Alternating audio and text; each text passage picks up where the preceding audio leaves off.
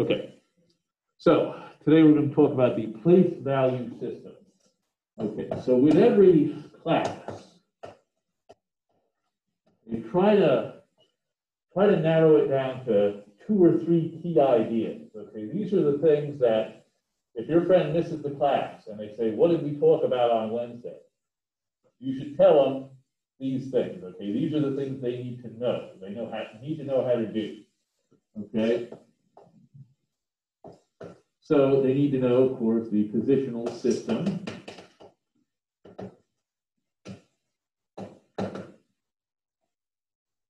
They'll need to know something called the chip model.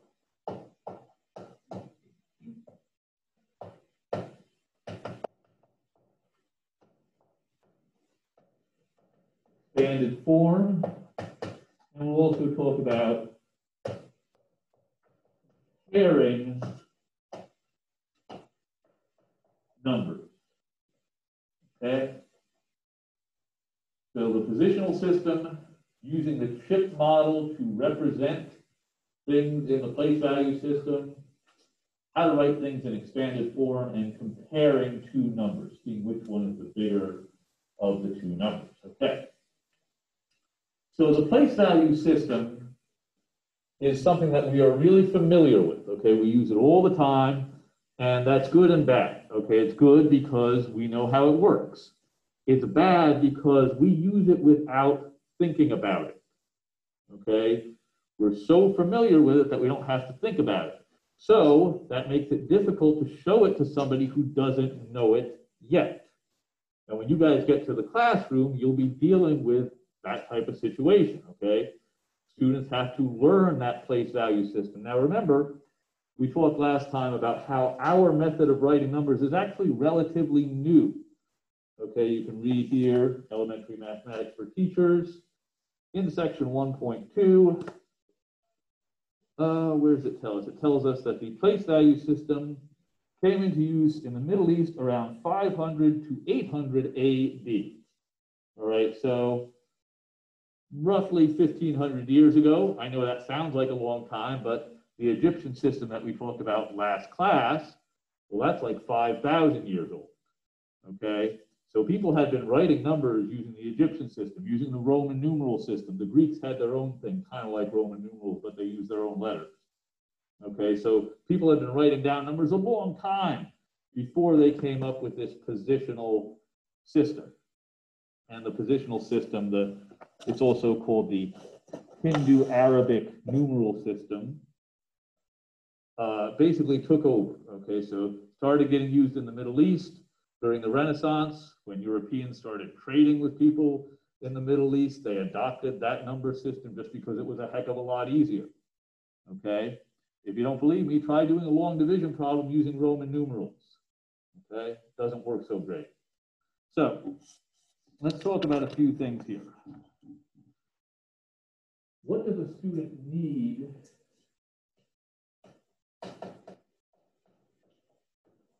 write down things in the number system? Okay, so the first thing that a student needs to know, okay, the place value process. We need to form bundles.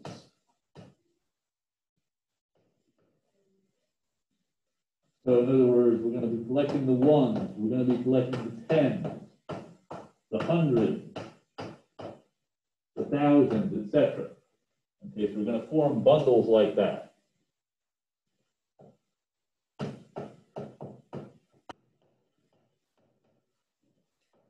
If necessary, we need to rebundle.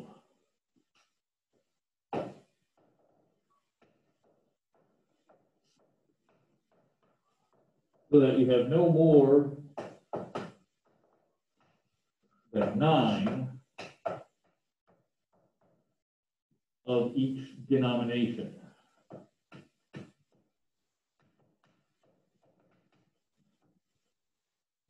Okay, so form bundles, if necessary, rebundle.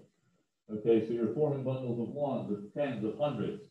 If you have 13 hundreds, you'll need to rebundle that, okay? how should you rebundle that? I have 13 groups of 100. What should I do?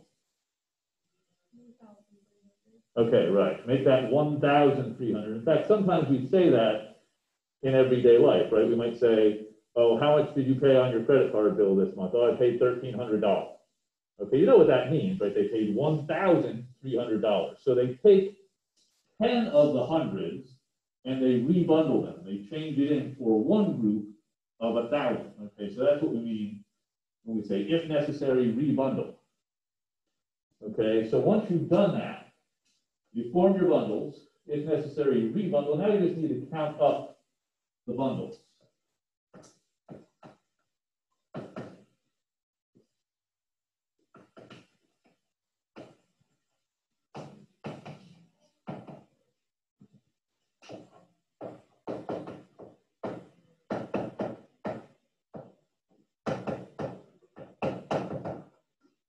Count the bundles to determine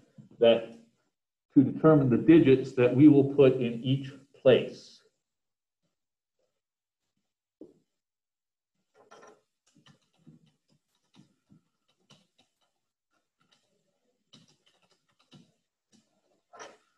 Okay, so let's go back over to here. Okay, let's do a quick example.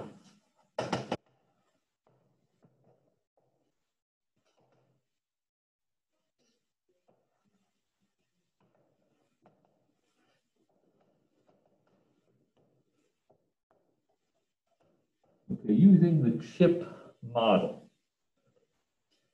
Okay, I'm going to write down a number using the chip model. In fact, I'm not even going to tell you what the chip model is. I'm going to try to get you to figure it out as we go, okay? So let me look at this here.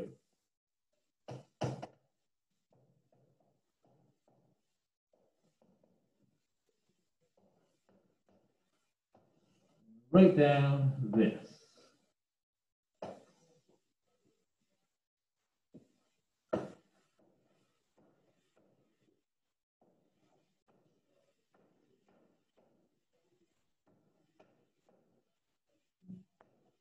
Okay. So what number do you think I'm representing here in the chip model? Okay, 527. Okay, so not too hard, right? So what are we doing? We're counting up the chips that we have in each of the trays, okay? So the trays are telling us how much each of the chips represent. Okay, so each of these chips doesn't represent one, it represents 100. These don't represent ones either. They represent tens, and these, they represent ones. Okay? So we have 500s. That's what's represented right here. Here we have 20. And over here, finally, we have 7, okay?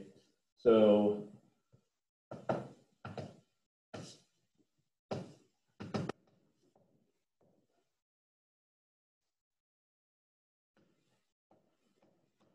okay, that is the expanded form of our number. Okay, so we got an introduction to a couple of these things right here. Chip model, you know what that's about now. You need to make trays and put circles in those trays. Expanded form. Well, the expanded form is kind of just how we say the number anyway, right? And then the actual positional notation, the decimal number is right there, 527, okay? So it's stuff we're familiar with, but like I mentioned, that's good and bad. Sometimes when you're familiar with it, that means you use it without thinking. When you encounter your students, let's say kindergartners, first graders, things like that, we have to break it down, look at the skills necessary to do each step because they haven't worked it out yet. So a couple of things to remember. Remember, our system is positional. And positional means that the spot the digit occupies refers to how much it counts for, okay? If I switch the 2 and the 7, I'm talking about a different number, okay? If I put a 7 here, I'm talking about 7 tens, 2 ones, okay? So it's not just the symbols involved, it's where the symbols are that determine the value of the number system. Okay, so I want you to do 1 or 2 things here. Try this for practice.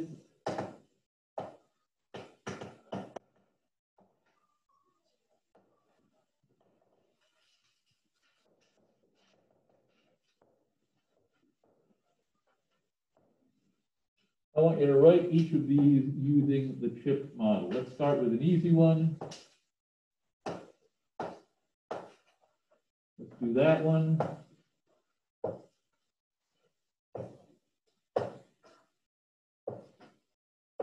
And then let's try this one, okay?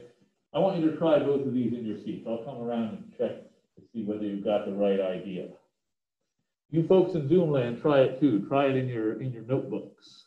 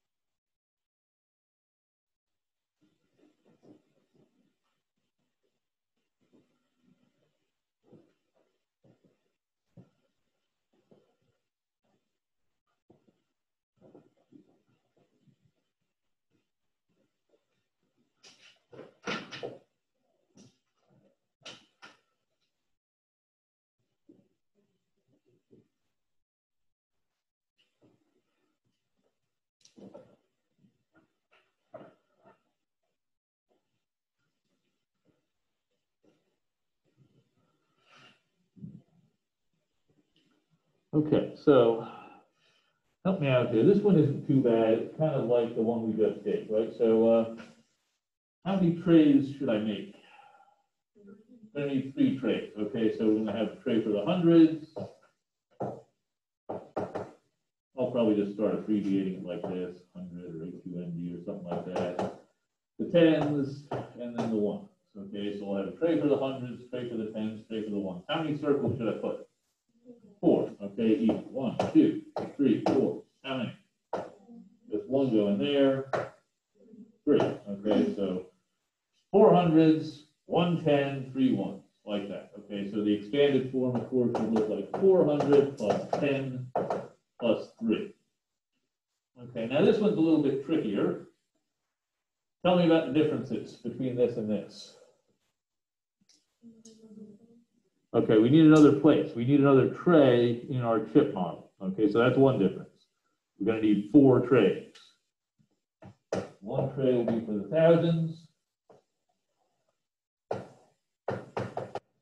Another tray for the hundreds, tens, and then 1.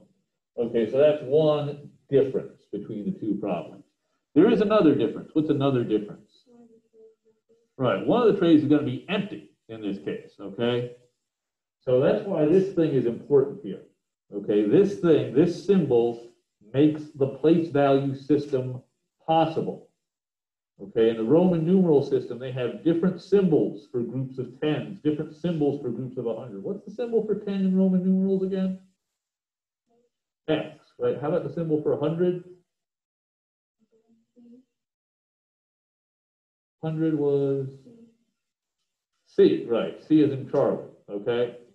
So if I wanted to talk about, so here I do in Roman numerals M, M, M, M, M. I have to put 5 M's. Then I could go, well, I could put 6 X's, that's one way to do it. Another way is I could do LX, and then I could do an I, okay? So for our positional system, we don't have different symbols if you want to write thousands, okay? You have to put it in the thousands place. But for that to work, you need a placeholder. You have to have a way to represent an empty place. That's a big thing in the place value system. Okay, so in our thousands, 1, 2, 3, 4, 5 circles. What about this? Right, leave it empty. No hundreds. 6, 10, 1, 2, 3, 4, 5, 6 chips there. And finally, 1 down here. Okay, so expanded form,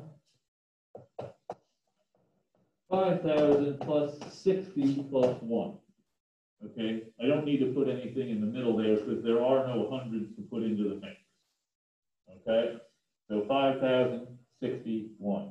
So remember, if your textbook asks you write something in expanded form, don't panic. It's just the way you would actually say the number. It's just written down with math. Okay. All right, great. So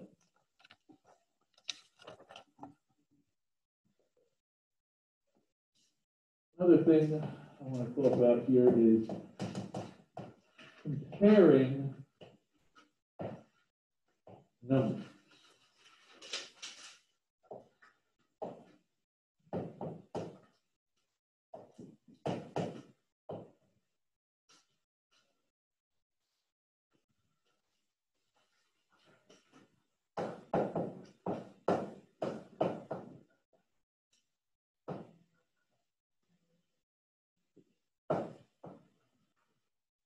Okay, so comparing numbers. So let's try and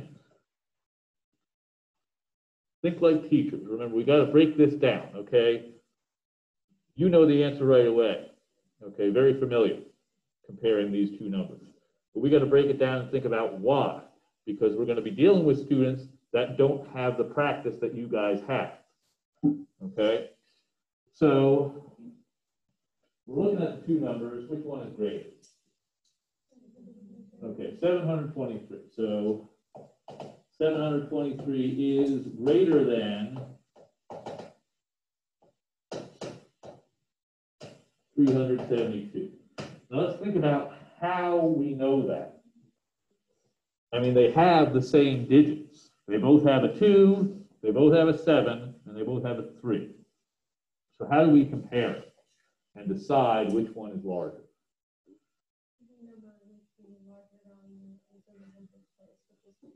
Okay, right. So one of the things we got to think about is we actually start from the left. Okay. Now I want you to think about what I just said. We're starting on the left. Okay. We compare the leftmost place. Okay, whichever has the bigger value in that place is the bigger number. Okay. Now let's be kind of very critical of what I'm saying here. Okay, think about what I just said and try and apply that to this. How about 1,407 and how about that? Which one is larger? Okay, this one is the larger. Okay, now think about what I was just saying. What was I just saying we do? Start from the left. Okay, so we start from the left. This has a 1, this has a 7. So by what I just said, this one would be larger. Right? So what did I leave out in my description? Because remember, this is stuff we have to think about when we're introducing the concept. If you just say start from the left, whichever one has the bigger on the left, that rule that we just did would say, there's the bigger number, right? Because it has the bigger number on the left. 724 has 0 in the thousands place. Okay, right. So we've got to compare how many digits a number has. That second rule, that rule that I mentioned, that's like a second level of comparing the two numbers. Okay, first level is how many digits does the number have? If one number has more digits, it's automatically a larger number. If you have a 4-digit number versus a 3-digit number, this is automatically the larger number, okay? So that's kind of the first level of comparing two numbers. So does one number have more digits than the other number? Okay? If yes, then you can figure it out right there. If they have the same amount of digits, now you got to start going from the left and comparing the various places. Okay, if they have the same number of digits, you go from the left and compare each place. Okay?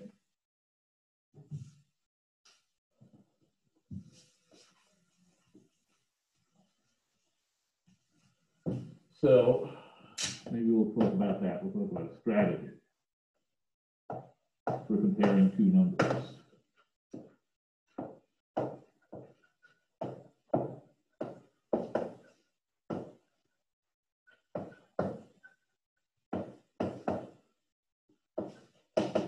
Here are the number of digits.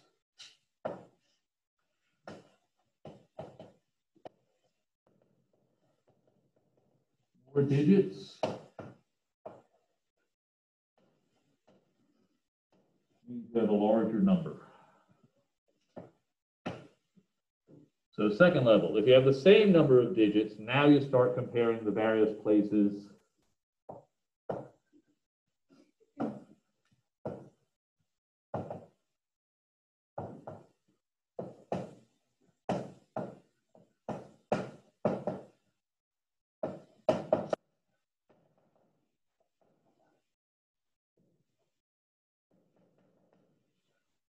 Starting with the left.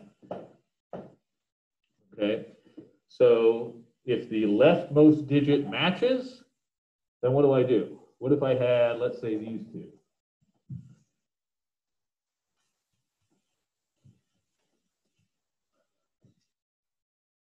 Okay, let's try this. Let's try to put these in order.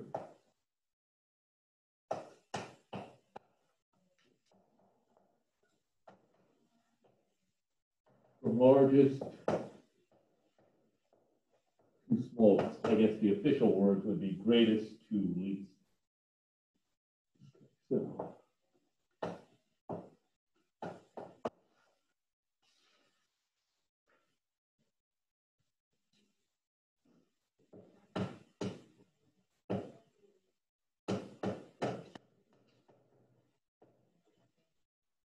okay.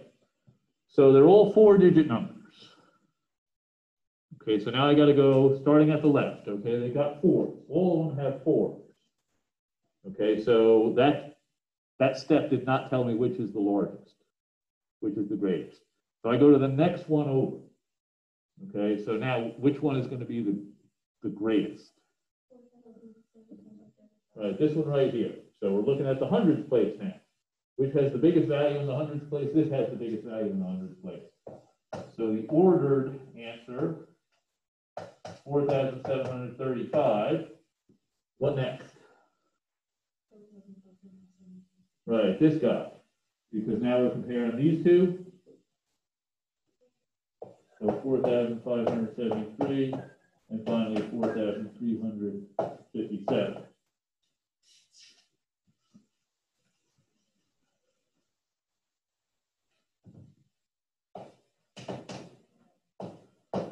Okay, so let's think about our place value process and try to answer this question.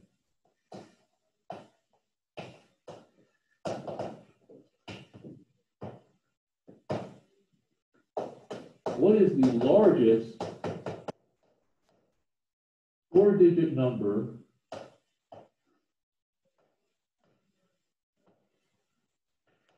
we can build with these digits?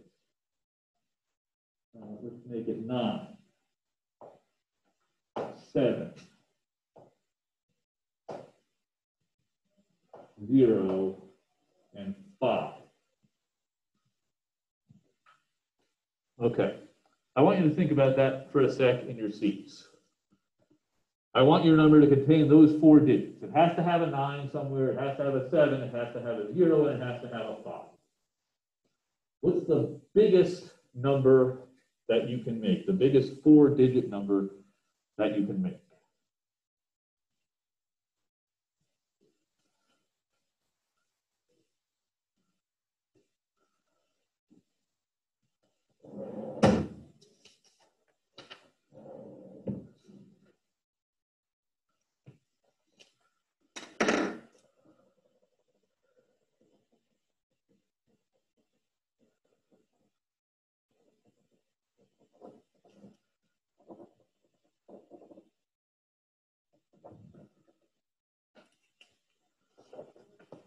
if you could sign your name and then pass this around so everything is clear. Okay. So I want to make this as big as possible. So what should I put first? Put the 9 first. Okay, this is the biggest single digit. So we want that over here. What next? 7. What next?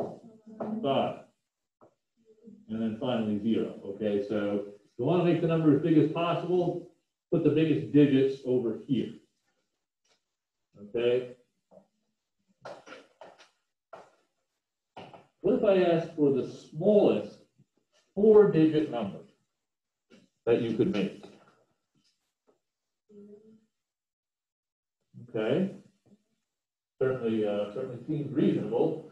If we say you want to make the number as large as possible, put the largest digit over there. So the opposite would be you want to make the number as small as possible, put the smallest digit over there. There's a little trick though. One more time. It's not 4 digits. Right, that's not quite 4 digits. If I put a 0 in front, 0, 5, 7, 9, that number is 579. That is a 3-digit number, okay? Right, okay. Right, so we got to put the 5 first to actually have a bona fide 4-digit number. Now, I almost wrote this. That's not quite right, okay? Oh, wait. Switch the start on. Right, I could switch those. You said it right. I wrote it. So I was like, okay, let's see why that's not right. Okay, so you do want the biggest over here when you're trying to make the number small. You want to put your big digits over here. You just can't have a 0 in front because that doesn't quite count. So this is the smallest 4-digit.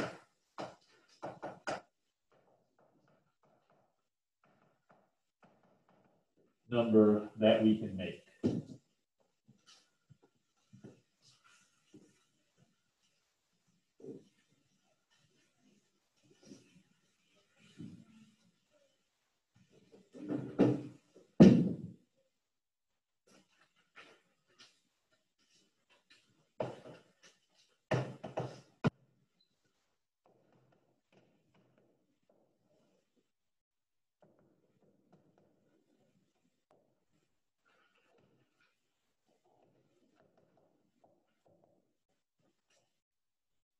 Okay.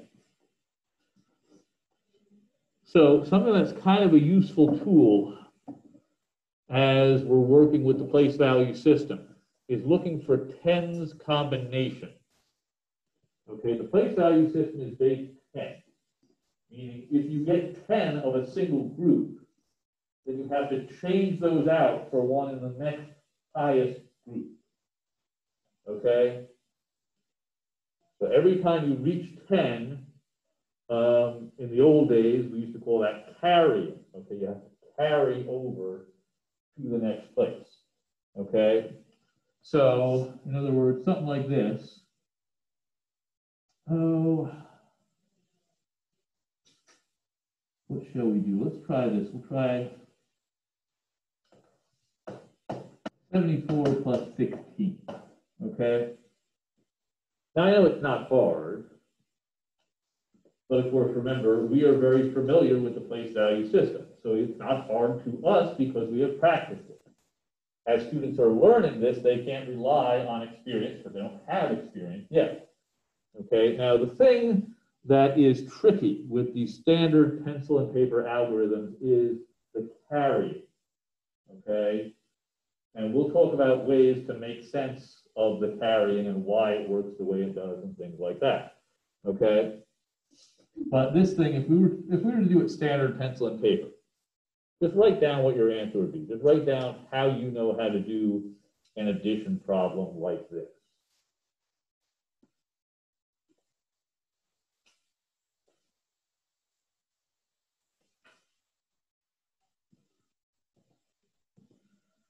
Okay, so if I was doing this and somebody said, okay, you got to do this, do a pencil and paper. What do I write here? 0. What do I do now? Okay, I put a 1 up there, and now what do I do? 1, 7, 1 for a total of 9. in that place. Okay?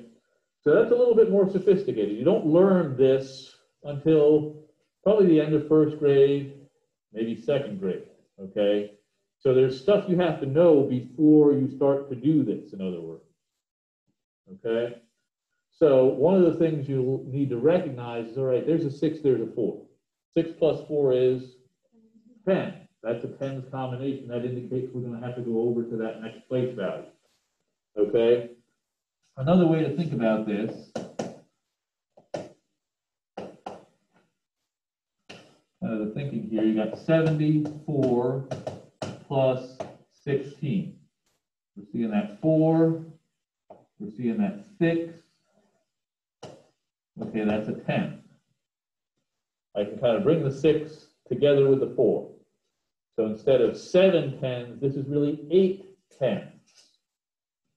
Okay?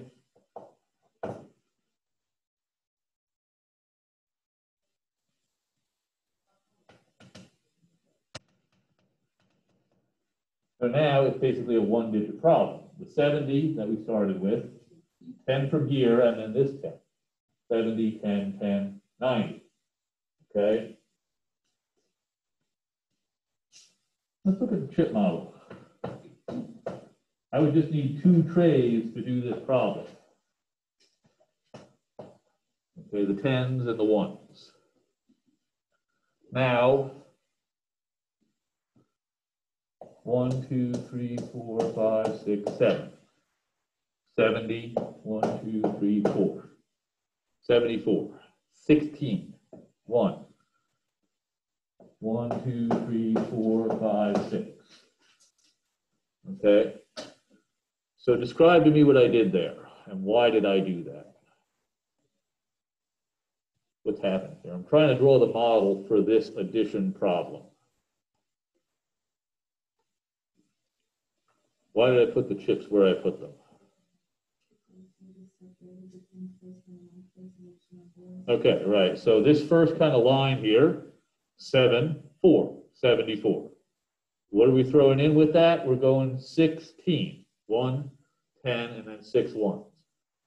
Okay, now is this an appropriate chip model for my answer? What was our rule for the place value system?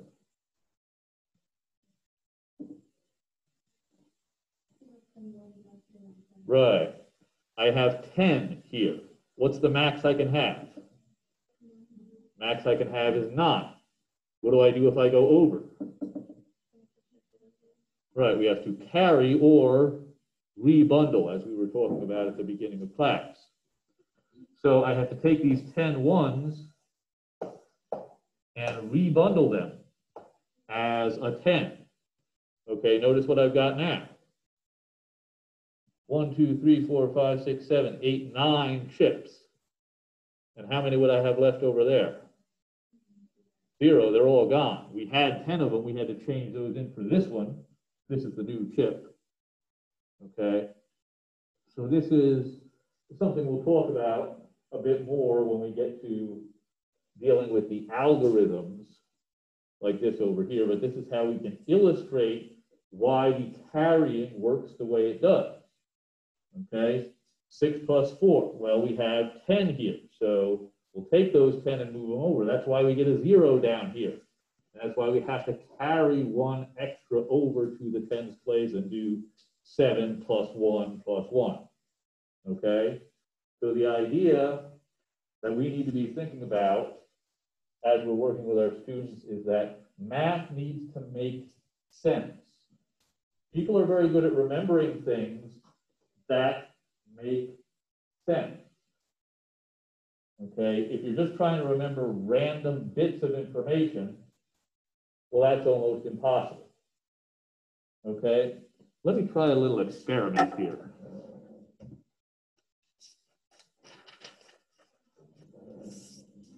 I'm going to give you some letters.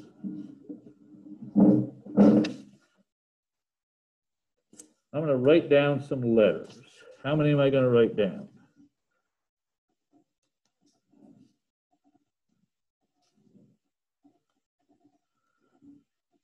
Okay, so 1, 2, 3, 4, 5, 6, 7, 8, 9. Okay, I'm going to say 9 letters, just regular letters of our alphabet. Okay, I don't want you to write them down. I want you to try to remember the 9 letters that I'm going to write down. E, S, A, D, N, E, W, Y, D. Okay. What were the 9 letters? Okay.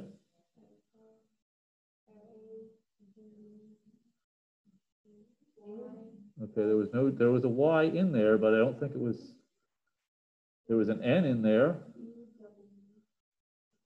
Okay, there was a W in there was a D. What was the 5th letter that I said?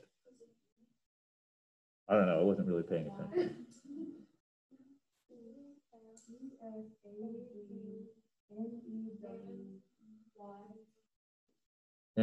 Okay.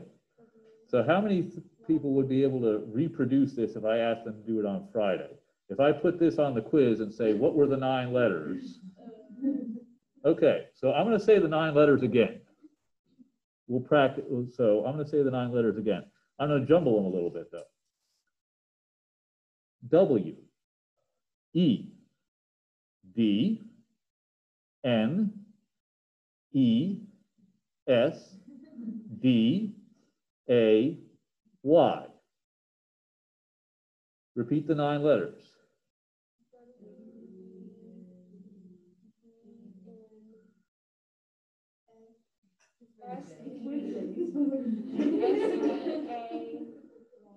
Okay, right. So if I asked you that on the quiz, could you reproduce that? So how come we can remember, it's the same 9 letters, all I did was change the order. How come we can remember the second list? If I ask you, let's say, what was the 5th letter I said? In that second way that I said it, what was the 5th letter? E, right? That was the 5th letter. How did you remember that? What was the 5th letter in the first way I said it?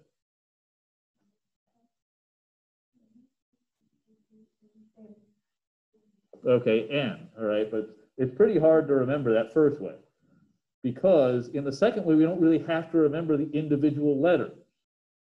Okay, we just remember Wednesday, okay? And since we know how to spell Wednesday already, we know the whole list and we can pick out any individual position or anything like that. Okay, so when you can put things together into a larger picture and understand how the pieces relate to each other, then you can remember it easily. If you're talking about remembering individual isolated facts, well, that's almost impossible. Okay? And that's what we need to do with math. Math can't be individual isolated facts. It has to be a bunch of things that fit together. Okay?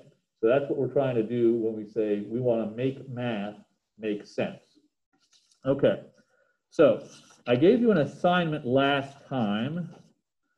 So it was on page 6, and I believe it was 1 through 6, correct?